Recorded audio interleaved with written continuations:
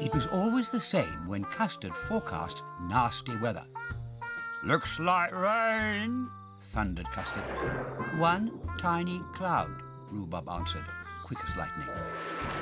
"We'll see." "What are you doing?" asked the cat. "Not sure yet," said Rhubarb. "Doing nothing. Relax. Take a page out of my book," grinned Custard, expert on nothing. "Maybe I will," said Rhubarb with a nod. "Oh, Rhubarb, what a lovely surprise, darling. A nothing day, and such a lovely day for doing nothing." It was a lovely day.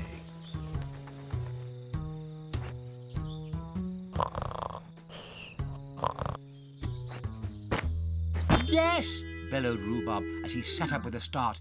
"Take a page out of Custard's book," he yelled. "Oh, Rhubarb, you are a fidget. Relax, darling," cooed Poodle Princess. "I can't," said Rhubarb.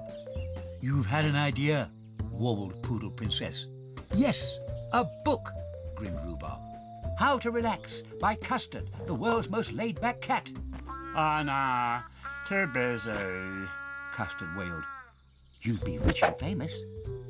Never have to work again." "But I don't work." "Oh, yes, of course," said Rhubarb, as Custard went on to explain that he couldn't write, spell, or type. "All you have to do is think your book into my computer. Software will do the rest," beamed Rhubarb. "Oh, Rhubarb, darling, you're so clever," said Poodle Princess.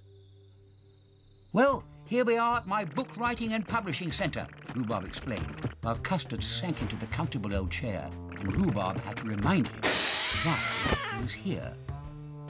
"We want a well-written, action-packed book about relaxation, no mucking about," said Rhubarb, and Custard began. Meanwhile, under the shade of the old conker tree, the friends were very relaxed indeed. It was a lovely day to do nothing. Rhubarb couldn't keep still, of course, so he hit the spy cam key on his lapdog. So far, so good. Rhubarb's bone phone rang. It was Parrot, the printer, asking how many books to print. "Heaps. 1,000,000, Rhubarb said, and turned to Mouse. "Do you know, that parrot asked me 6 times how many books," he gawped. "Parrots do that," said Mouse. "Right now, my computer will be draining that cat's brain dry," Rhubarb assured Mouse, as the pair found Custard fast asleep and snoring. "Snoring?" they yelled, and Custard jumped out of the chair. "Where's our book?" the pair demanded. "You mean my book?" cringed Custard. "OK, your book," said Rhubarb, and Mouse nodded nervously.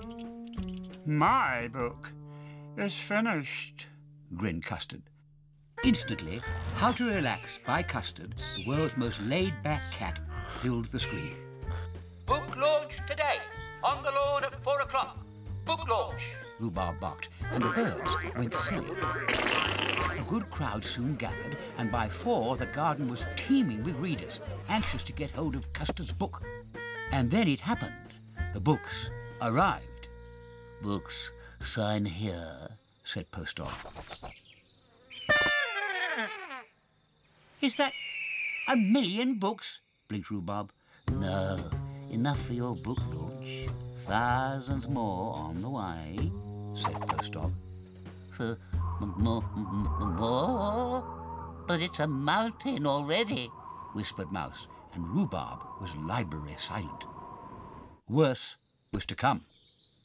When Rhubarb opened a book, the page was covered in Zs, as was the next, and the next. Mouse picked up where Rhubarb left off. Zs, page after page, book after book. All Zs, millions of them. It was a disaster. "Oh, I almost forgot.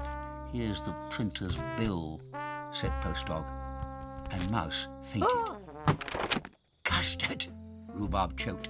It's pouring, snoring, from cover to cover." "Relax," grinned Custard, and signed his first copy. How to Relax by Custard, the world's most laid-back cat. I'm signing it with a Z today, instead of my usual X. He tittered. The autographing over, readers began to realise that they'd bought lots of Zs, nothing more. And the cultured crowd soon turned into an angry mob. Then, out of the blue, silence. Custard's books had been read from Z to Z. Well, what do you think of that? Beamed Custard as he walked between rows and rows of sleeping readers. Nerve-wracking, groaned Rhubarb. Read my book. Relax. Custard was counselling as the snoring began. Quietly at first, but as the slumbering reader's sleep deepened, the Zs became so thunderous, snoring so loud, that windows began to break, alarms went off, and dogs barked themselves silly. Sounds like Custard's book is turning out to be a nightmare, darling, said Poodle Princess. Especially for Rhubarb, said Moggy Malone, as the kettle boiled and Post Dog's weasels carried on delivering the rest of the books.